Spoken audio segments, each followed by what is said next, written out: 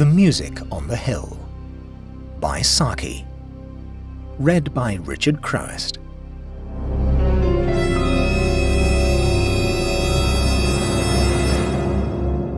Sylvia Seltoun ate her breakfast in the morning room at Yessney with a pleasant sense of ultimate victory, such as a fervent Ironside might have permitted himself on the morrow of Worcester fight.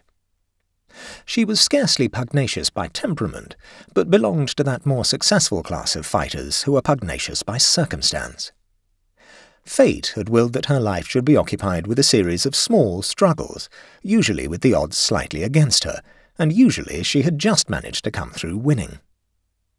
And now she felt that she had brought her hardest and certainly her most important struggle to a successful issue. To have married Mortimer Seltoun, Dead Mortimer, as his more intimate enemies called him, in the teeth of the cold hostility of his family, and in spite of his unaffected indifference to women, was indeed an achievement that had needed some determination and adroitness to carry through. Yesterday she had brought her victory to its concluding stage by wrenching her husband away from town and its group of satellite watering places, and settling him down, in the vocabulary of her kind, in this remote wood-girt manor farm, which was his country house. "You will never get Mortimer to go," his mother had said carpingly. "But if he once goes, he'll stay. Yessney throws almost as much a spell over him as town does. One can understand what holds him to town, but Yessney—" And the dowager had shrugged her shoulders. There was a sombre, almost savage wildness about Yessney that was certainly not likely to appeal to town-bred tastes, and Sylvia, notwithstanding her name, was accustomed to nothing much more sylvan than leafy Kensington. She looked on the country as something excellent and wholesome in its way, which was apt to become troublesome if you encouraged it overmuch.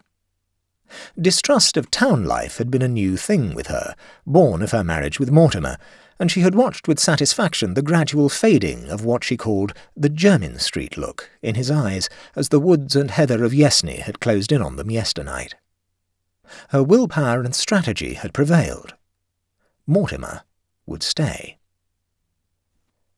Outside the morning-room windows was a triangular slope of turf which the indulgent might call a lawn, and beyond its low hedge of neglected fuchsia bushes a steeper slope of heather and bracken dropped down into cavernous combes overgrown with oak and yew.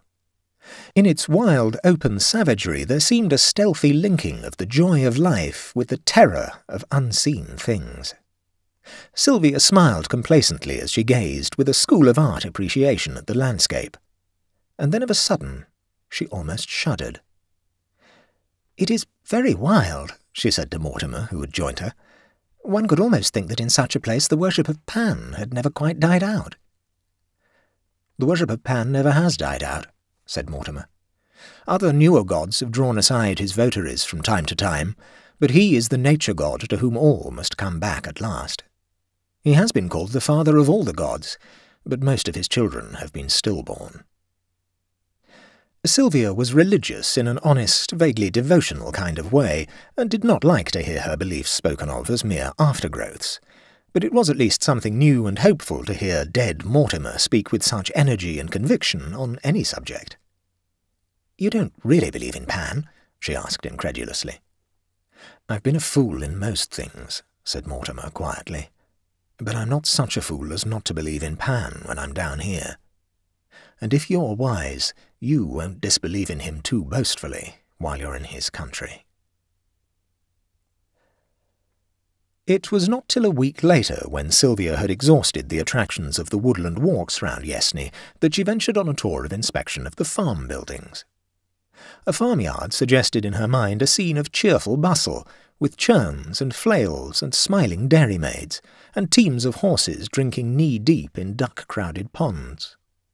As she wandered among the gaunt grey buildings of Yessney Manor Farm, her first impression was one of crushing stillness and desolation, as though she had happened on some lone deserted homestead long given over to owls and cobwebs. Then came a sense of furtive, watchful hostility, the same shadow of unseen things that seemed to lurk in the wooded combes and coppices. From behind heavy doors and shuttered windows came the restless stamp of hoof or rasp of chain halter, and at times a muffled bellow from some stalled beast. From a distant corner a shaggy dog watched her with intent, unfriendly eyes. As she drew near, it slipped quietly into its kennel, and slipped out again as noiselessly when she had passed by. A few hens questing for food under a rick stole away under a gate at her approach. Sylvia felt that if she had come across any human beings in this wilderness of barn and byre, they would have fled wraith-like from her gaze. At last, turning a corner quickly, she came upon a living thing that did not fly from her. Astretch in a pool of mud was an enormous sow, gigantic beyond the town-woman's wildest computation of swine flesh, and speedily alert to resent, and if necessary repel, the unwonted intrusion. It was Sylvia's turn to make an unobtrusive retreat. As she threaded her way past rickyards and cowsheds and long blank walls, she started suddenly at a strange sound, the echo of a boy's laughter, golden and equivocal. Jan, the only boy employed on the farm, a tow-headed, wizen-faced yokel, was visibly at work on a potato clearing halfway up the nearest hillside, and Mortimer, when questioned, knew of no other probable or possible begetter of the hidden mockery that had ambushed Sylvia's retreat.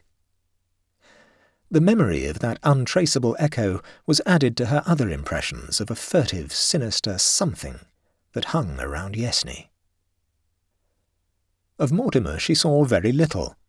Farm and woods and trout streams seemed to swallow him up from dawn till dusk. Once, following the direction she had seen him take in the morning, she came to an open space in a nut copse, further shut in by huge yew trees, in the centre of which stood a stone pedestal surmounted by a small bronze figure of a youthful Pan. It was a beautiful piece of workmanship, but her attention was chiefly held by the fact that a newly cut bunch of grapes had been placed as an offering at its feet. Grapes were none too plentiful at the manor house, and Sylvia snatched the bunch angrily from the pedestal. Contemptuous annoyance dominated her thoughts as she strolled slowly homeward, and then gave way to a sharp feeling of something that was very near fright. Across a thick tangle of undergrowth a boy's face was scowling at her, brown and beautiful, with unutterably evil eyes. It was a lonely pathway. All pathways round Yessney were lonely for the matter of that, and she sped forward without waiting to give a closer scrutiny to this sudden apparition. It was not till she had reached the house that she discovered that she had dropped the bunch of grapes in her flight. "I saw a youth in the wood today," she told Mortimer that evening. "Brown-faced and rather handsome, but a scoundrel to look at. A gipsy lad, I suppose." "A reasonable theory," said Mortimer. "Only there aren't any gypsies in these parts at present." "Then who was he?" asked Sylvia, and as Mortimer appeared to have no theory of his own, she passed on to recount her finding of the votive offering. "I suppose it was your doing," she observed. "It's a harmless piece of lunacy, but people would think you dreadfully silly if they knew of it." "Did you meddle with it in any way?" asked Mortimer. I threw the grapes away. It seemed so silly," said Sylvia, watching Mortimer's impassive face for a sign of annoyance. "I don't think you were wise to do that," he said reflectively. "I've heard it said that the wood gods are rather horrible to those who molest them." "Horrible perhaps to those that believe in them, but you see, I don't," retorted Sylvia. "All the same," said Mortimer in his even, dispassionate tone, "I should avoid the woods and orchards if I were you, and give a wide berth to the horned beasts on the farm." It was all nonsense, of course, but in that lonely wood-girt spot nonsense seemed able to rear a bastard brood of uneasiness. "Mortimer," said Sylvia suddenly, "I think we will go back to town sometime soon." Her victory had not been so complete as she had supposed. It had carried her onto ground that she was already anxious to quit. "I don't think you will ever go back to town," said Mortimer. He seemed to be paraphrasing his mother's prediction as to himself. Sylvia noted with dissatisfaction and some self-contempt that the course of her next afternoon's ramble took her instinctively clear of the network of woods. As to the horned cattle, Mortimer's warning was scarcely needed, for she had already regarded them as of doubtful neutrality at the best, Her imagination unsexed the most matronly dairy cows and turned them into bulls liable to see red at any moment. The ram who fed in the narrow paddock below the orchards she had adjudged, after ample and cautious probation, to be of docile temper. Today, however, she decided to leave his docility untested, for the usually tranquil beast was roaming with every sign of restlessness from corner to corner of his meadow. A low, fitful piping, as of some reedy flute, was coming from the depth of a neighbouring copse, and there seemed to be some subtle connection between the animal's restless pacing and the wild music from the wood. Sylvia turned her steps in an upward direction and climbed the heather-clad slopes that stretched in rolling shoulders high above Yessney. She had left the piping notes behind her, but across the wooded combes at her feet the wind brought her another kind of music, the straining bay of hounds in full chase. Yessney was just on the outskirts of the Devon and Somerset country, and the hunted deer sometimes came that way. Sylvia could presently see a dark body breasting hill after hill and sinking again and again out of sight as he crossed the combes, while behind him steadily swelled that relentless chorus, and she grew tense with the excited sympathy that one feels for any hunted thing in whose capture one is not directly interested. And at last he broke through the outermost line of oak scrub and fern, and stood panting in the open, a fat September stag carrying a well-furnished head. His obvious course was to drop down to the brown pools of Undercombe, and thence make his way towards the red deer's favoured sanctuary, the sea. To Sylvia's surprise, however, he turned his head to the upland slope, and came lumbering resolutely onward over the heather. "It will be dreadful," she thought. "The hounds will pull him down under my very eyes." But the music of the pack seemed to have died away for a moment, and in its place she heard again that wild piping, which rose now on this side, now on that, as though urging the failing stag to a final effort. Sylvia stood well aside from his path, half hidden in a thick growth of whortle bushes, and watched him swing stiffly upward, his flanks dark with sweat, the coarse hair on his neck showing light by contrast. The pipe music shrilled suddenly around her, seeming to come from the bushes at her very feet, and at the same moment the great beast slewed round and bore directly down upon her. In an instant her pity for the hunted animal was changed to a wild terror at her own danger. The thick heather roots mocked her scrambling efforts at flight, and she looked frantically downward for a glimpse of oncoming hounds. The huge antler spikes were within a few yards of her, and in a flash of numbing fear she remembered Mortimer's warning to beware of horned beasts on the farm. And then with a quick throb of joy she saw that she was not alone. A human figure stood a few paces aside, knee-deep in the whortle bushes. "Drive it off!" she shrieked, but the figure made no answering movement. The antlers drove straight at her breast.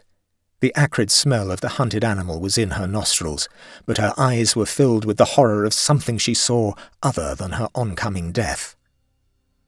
And in her ears rang the echo of a boy's laughter, golden and equivocal.